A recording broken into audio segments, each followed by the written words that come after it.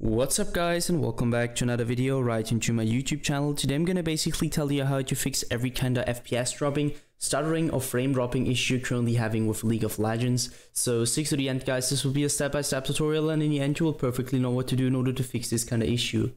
Before we start right into the video, I just want you guys know or let you guys know that I would really appreciate it if you would just leave a like, a comment or a subscription right into my YouTube channel. It would really make my day and help me out as a little YouTuber as I am. Especially subscribing would be such a big support for me guys. You would support my work here on YouTube a little bit, and I'm gonna really be thankful for that, and I'm gonna thank you for that. So anyways, I would just say let's get right started.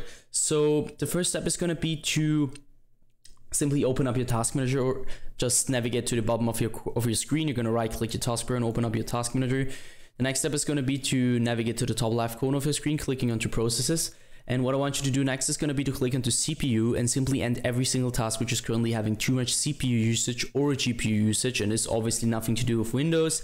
And I'm going to explain it to you. So too many applications running at the same time in a low end or bad PC with too much CPU GPU usage will cause FPS drops and frame drops on a long term. So you're just avoiding this issue by just ending those tasks and helping you a lot with that. So once you're finished, I want you to enter task manager again, and next step is going to be to navigate to the bottom left corner of your screen, clicking onto the Windows symbol, opening up your settings, navigating right into gaming, and sticking around the Xbox game bar. Well, obviously want you to turn this off because the Xbox game bar doesn't really come with any benefit besides impacting your performance really bad. You don't want that, so to simply turn this off. Next step is going to be to click into captures. And once you click that captures, I want you to stick around background recording and go to record in the background while I'm playing a game, and obviously turn this off.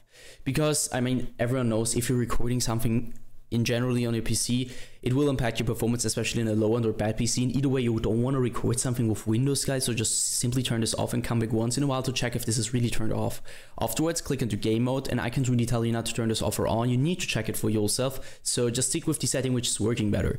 Once you're finished with that, go back once and click into update and security and stick around Windows Update. And I know guys, it's gonna sound a little bit basic, but trust me, updating every single driver you could possibly update on your PC will help you a lot with every kind of issue you're currently having, and also with FPS drops, stutterings or frame drops. So just simply click on to check for updates and download the latest version of Windows. Once you're finished with that, end this task and do the same thing for a graphics card. So hit the application, hit the browser, and download the latest version of the driver just to provide the best possible performance in general for your PC. That's it for the video guys. I hope that I could actually help you out of this one. If it was like that, just leave a like, a comment or a subscription. I'm gonna really be thankful for that. And yeah guys, I'm really sorry if I couldn't help you, but I'm just trying to do my best in order to help you out. Either way, I hope you guys have a wonderful day. See you at the next one, and bye.